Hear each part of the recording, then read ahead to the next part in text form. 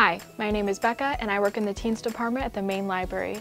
To start today's video, I'm going to be reading you the first few pages of The Downstairs Girl by Stacey Lee. If you like what you hear, don't forget to check it out. Being nice is like leaving your door wide open. Eventually, someone's going to mosey in and steal your best hat. Me, I have only one hat, and it is uglier than a smashed crow, so if someone stole it, the joke would be on their head, literally.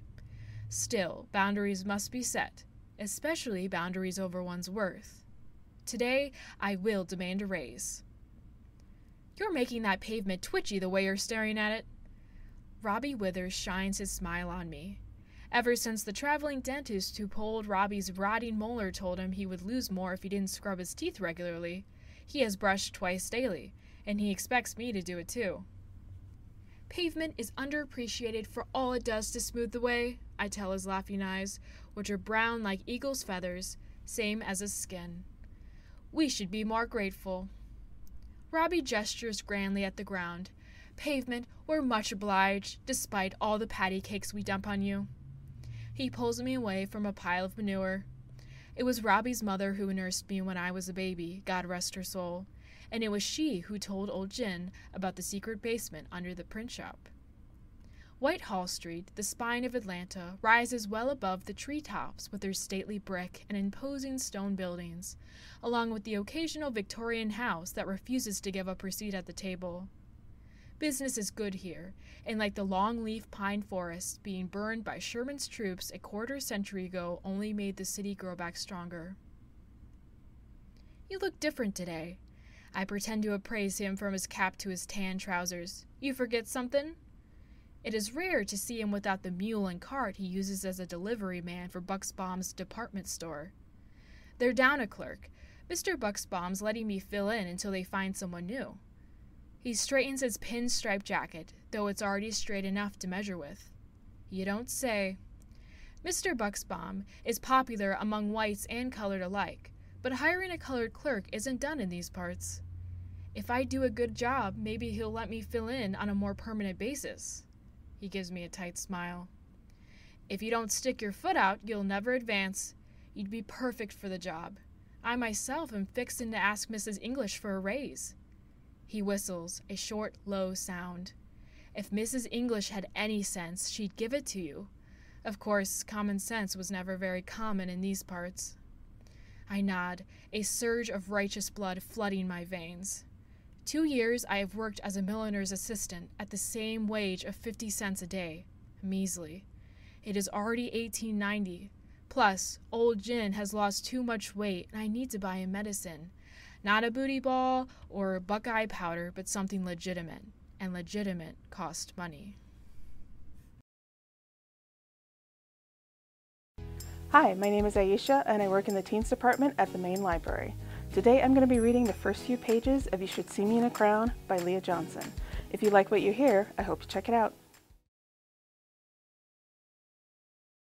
I'm clutching my tray with both hands, hoping that Beyoncé grants me the strength to make it to my usual lunch table without any incidents.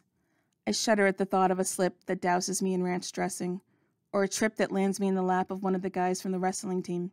Or worse, a video of that fall blowing up on Campbell Confidential, the gossipy Twitter-esque app some senior created a few years ago that has become my worst nightmare. I'm grateful that in a few months all this will be behind me. I'll be on my way to Pennington, the best private college in the state, living the life I've always dreamed about. One surrounded by people like me, in a place I fit, on track to becoming a doctor. It's so close I can taste it. All I need is the email confirming that I got the scholarship and, lady, watch it. I've got a thing to do. Derek Lawson leans into the word thing like what he's prepping for is some big mystery as he plants himself directly in front of me. I take a step back, tray still in my death grip, and brace myself. I know what happens next. We all do. This type of public spectacle is second nature in Campbell this time of year. Before I have a chance to spare myself the very specific torture that accompanies watching a flash mob full of varsity athletes singing and dancing in unison like some sort of value brand boy band, it's already happening. Derek slides across the floor with the type of drama that would make the cast of Hamilton sit up and take notes. He climbs into the long table where his crew normally sits and points down to his girlfriend, and my not-so-secret rival, Rachel Collins. Someone presses play on a speaker somewhere, and that's when it starts. Another freaking promposal. To end today's video, I'm going to be reading you a passage from the beginning of The Loop by Ben Oliver. As always, if you like what you hear, don't forget to check it out. In The Loop, this is the closest thing we get to a shower, a government-approved waterboarding. Soon it will be time for the rain. Every night, despite the pain of the energy harvest, I force myself to stay awake and watch the rain. It comes at midnight, half an hour after harvest ends, and it falls like a monsoon for 30 minutes. Happy, talk to me, I manage through gasps. The screen on my wall comes to life. Yes, inmate 970-981, the screen says. The female voice is calm, almost comforting. Vitals, I command. Heart rate 201 and falling. Blood pressure 140/90. Temperature 98.9 degrees Fahrenheit. Respiration rate 41. Okay, I interrupt. Thanks. I push myself to my feet, legs shaking and muscles straining against this simple action. I scan my cell. The familiarity helps settle my breathing.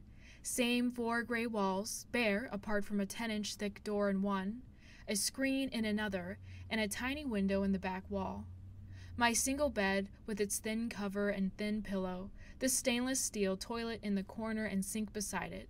Not much else, apart from my stack of books and a table that's welded to the floor. I feel as if I haven't recovered at all when I look at the dimmed screen on the wall and see that it's 5 seconds to midnight. So, exhausted, I force my legs to move and take trembling, shuffling steps to the back of the room. I focus my attention through the small rectangular window and up to the sky. I'm still breathing so heavily I have to step back from the glass so that it won't fog up and obscure my view. Hundreds of small explosions flash across the black night air. I can't hear them because my room is soundproof, but I remember what they used to sound like when I was a child, and I can almost hear that ripping echo. Dark clouds plume out from the afterimage of the bursts and join together, forming a shadowy sheet across the sky. The rain comes down so hard that the first drops bounce off the concrete of the yard.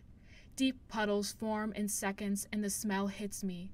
Not a real smell, but again, I remember the way it used to smell when I was young. A fresh, pure scent that, if I close my eyes, I'm sure I can sense in my nostrils, and every time I think of it, I wish I could go out there and feel the wetness on my skin, but I can't. The rainfall signifies a new day, the 2nd of June, my 16th birthday. I've been here for over 2 years. This is the start of my 737th day in the loop. Happy birthday, I whisper. Happy birthday, inmate 970-981, the screen replies.